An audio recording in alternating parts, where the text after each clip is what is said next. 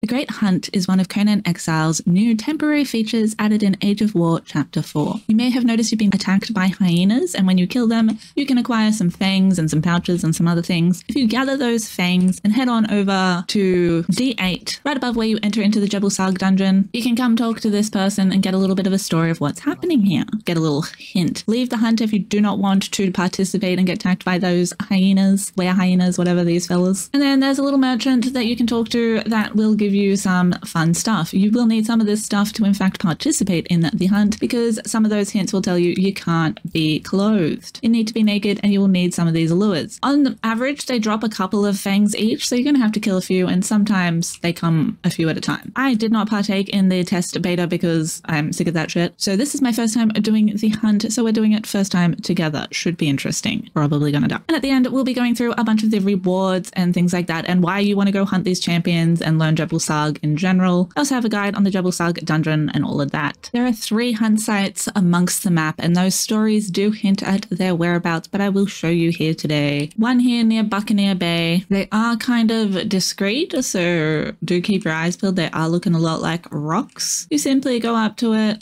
You do need to equip the lure into your hotbar and place it onto the trap, and it's going to lure a dude out, essentially. We do need to be naked, so strip yourself of these and apply your wall paint. If you die, you'll need another wall paint. Whoa, of course he's coming out. He goes down pretty easy if you happen to, oh god, my keybinds are on the wrong thing. If you happen to be naked and wearing that wall paint, otherwise you won't do a whole bunch of damage. I'm trying to take advantage of my glutton for punishment, but I also didn't bother to take any buffs before doing this, so that sucks for me. See if I can, oh god. I actually hate the new inventory thing, not gonna lie. I just took the wrong buff too, because I was meant to have followers with me. I never did that. So yeah, you could definitely prepare for this slightly better than I did. Bring a follower so they can at least tank them a little bit. Have your keybinds set on the right keybinds, that helps. His attacks are a little hard to avoid, like he's a little close. That's annoying. That's where it would come in beneficial to have that thrall. Just to keep them a little bit distracted. Oh. Yeah, I was able to get some heals in then.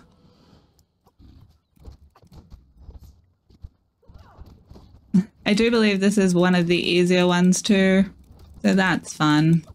But if my dodgy fighty ass can do it, you can definitely do it. I'll show you what type of stats I have in a moment. They're not like the most meta stats. I don't really ever play meta. Unless sometimes I'm playing against really sweaty people on PvP. Feel free to avoid more of his attacks and use your glutton for punishment a little bit more. Use your sated while you're running around. All of those things are beneficial. Of course, I am level 60, which helps. So he's given us some more fangs, which is handy because we do need to go buy another lure. And hacking him up will give us some Shea Bloom and some Demon Spice. Demon Spice? Demon Blood and that one. And you can place another lure here and fight him again and get your other little brand of the Panther, which we will need for later. So equip your armor again very difficultly because you can no longer just right click. You can probably re-keybind that, but the fact that they took it away and just made it some weird split button and now I just split stuff instead of consuming it's super cool. Our next one is located in the more middle of the map by the Black Galleon ship, just on the bottom side. Now consume your correct buffs and prepare prior to putting down the lure. I might even get naked first even. I can't remember in the chaos if I mentioned earlier, if you die you will need to re-tattoo, so keep that in mind. It's actually a pretty dope tattoo.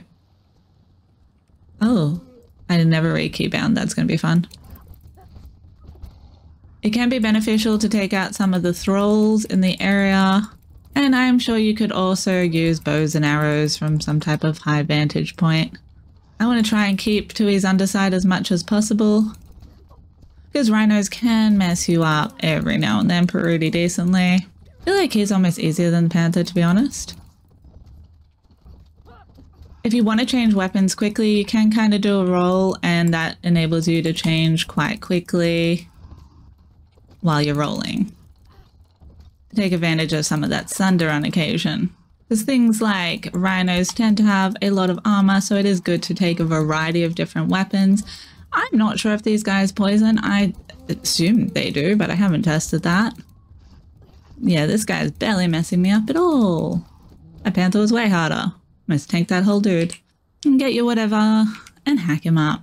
Sure, you could use a skinning knife and get like even better goodies. He gave me some gold, some bestial potions, potions of natural learning, in case you just randomly want to reset your feats. And third and finally, we have the frost one.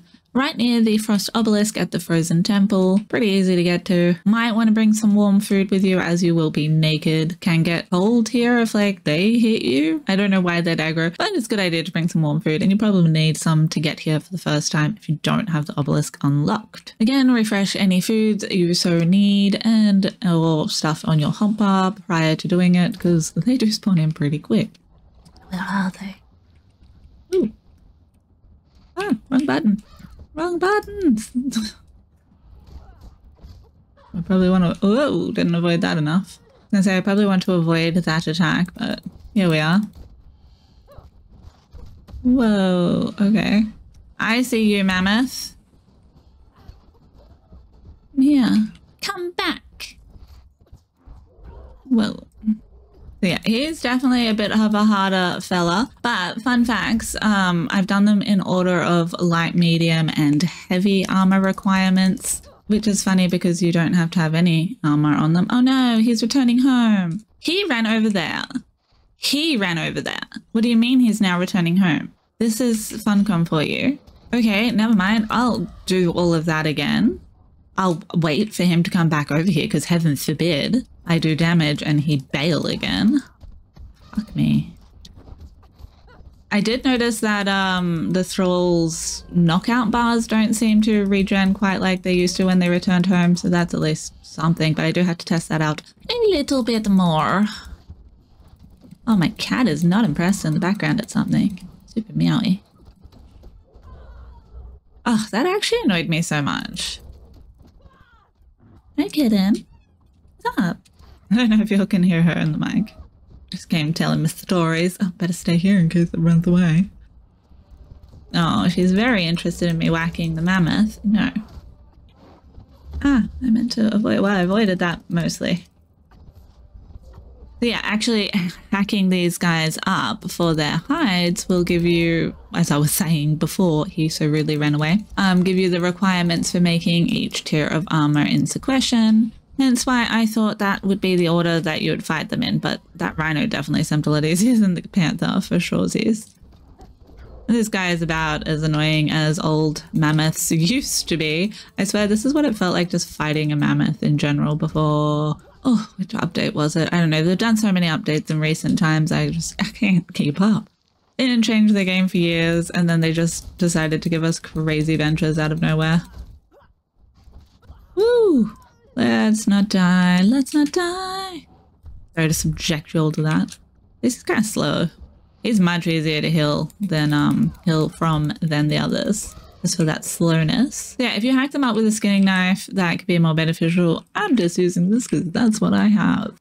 You will get a little bit of the hides with a pickaxe. You get a little bit of everything. Now we've got all three of our brands. We head back to the altar here. So I'm sure you could possibly do it in your own Jebelsarg altar. I think you do have to come to this specialized one because it doesn't give me any of the other Jebelsarg recipes in here. And we craft. Then we buy a potion of the hunt and we consume him. It's not wildly straightforward that that's what you have to do, but I pretty much just guessed it from reading the lure's description, and I considered the fact that that potion looks a lot like the midnight potion but a little different and expires. It was the one. You can come here and get a whole bunch of amanitas. Looks like we are an instance from the Jebelsarg dungeon, and I'm assuming, no, you can't drink that. You probably have to drink the water behind us. I should also mention, if it's not the correct lure location, it won't let you place a lure. It will be green if it is correct. So don't be afraid of accidentally wasting them. And then our big berry friend will appear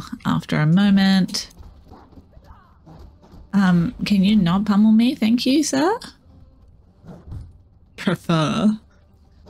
Wow, he caught me from like some miles away. This guy, man. Whoa.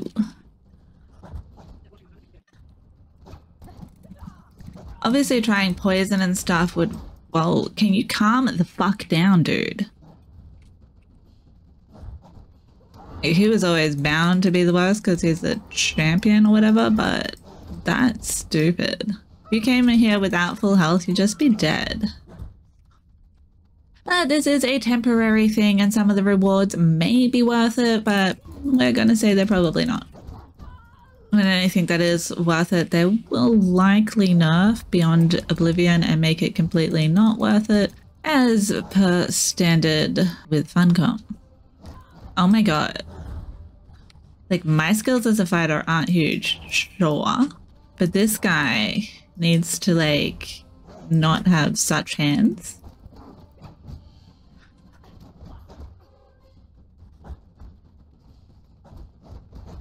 May I attack you now, my guy?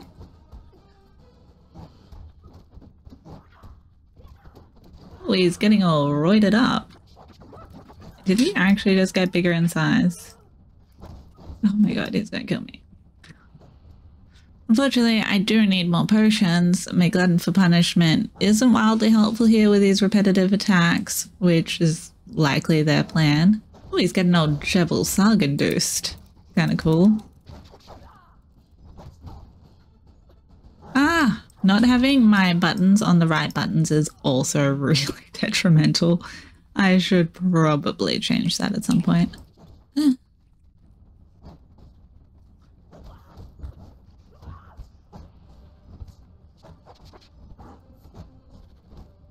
Something like this rolling thrust would still come in handy here, even though they've nerfed it. The armor penetration would still be handy. I don't have any agility, basically.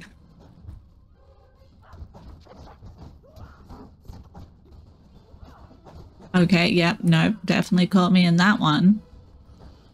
There's not much of a chance I'm gonna live through this. We'll see.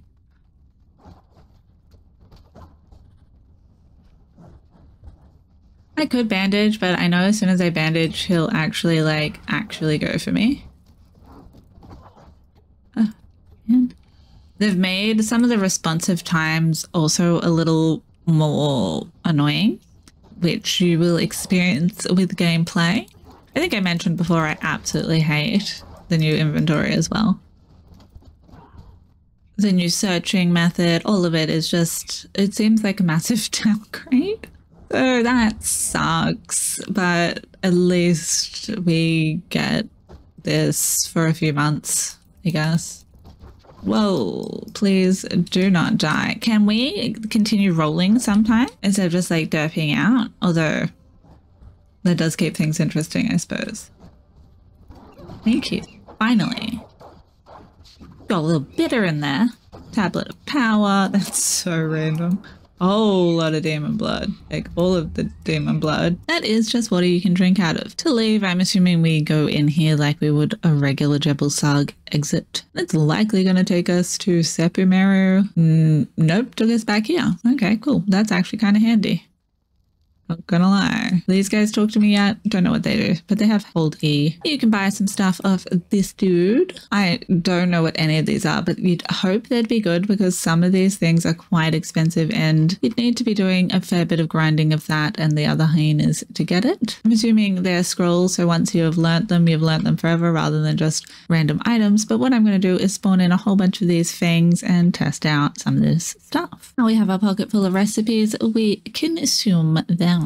Some of these look kind of cool. I don't know if they're worth getting all of the things, so we'll see. We'll see. I hate this so much. I wish I could just press the regular button. Let's place this guy down, see what he gives us. Oh, glad they fixed that. He is level 0, so he can level up. That's fun. Let's get him leveled up quickly. Now he's leveled to max. He can get decent HP. I just admin leveled him, so I'm sure if you fed him a along the way with some of these bits, that'd be beneficial. There you go, decent stats, which you can of course re-roll with the potions from sorcery, potions of rebirth. This is for another video for testing out the purge, so we'll be doing that in a bit. So you wish to see what we work so hard for? Well, this throne's actually pretty cool. Don't mind it, and the statue's also pretty cool. Was it worth all that? Not sure. Let's leave this throne. How do I do that again? We also got ourselves some spiked traps with some not very good durability. Do they actually spike me? I'm not sure. I'll exit creative mode. They don't spike me, but they might spike other people, but you know, for decor reasons. The throne has decent HP. The statue has insane HP, but doesn't have a flaming nose, which is kind of disappointing. I was hoping it was going to. We have a thrall pot, but a fancy thrall pot still won't auto feed your thralls. If the Aquilonian brazier wasn't big enough for you, we also now have the Lemurian brazier. Is she not small? Definitely could work in some Lost Dungeon designs. And then this is just a Jebelsarg altar. We also have the wall paints, ones I can currently learn. Anywho. And then we have the regalia that is just spawned in, and then one made with a better armorer. You get a whole bunch of agility damage bonuses, and it being light armor actually gets a lot more armor from the armorer. Then we have the skull hammer spawned in and then crafted with the thrall, and same with the claws. We'll give these a little test out. Now the claws are agility based, and I do not have any points in agility, so it's not really a fair test for that. But the strength weapon is not very comparable so far compared to other strength moles that you can get about fairly easily. So I don't know. We'll have a go with our unmodded weapon, killing the Scorpion King. Maybe he'll kill us. I mean, it's a fairly average warhammer.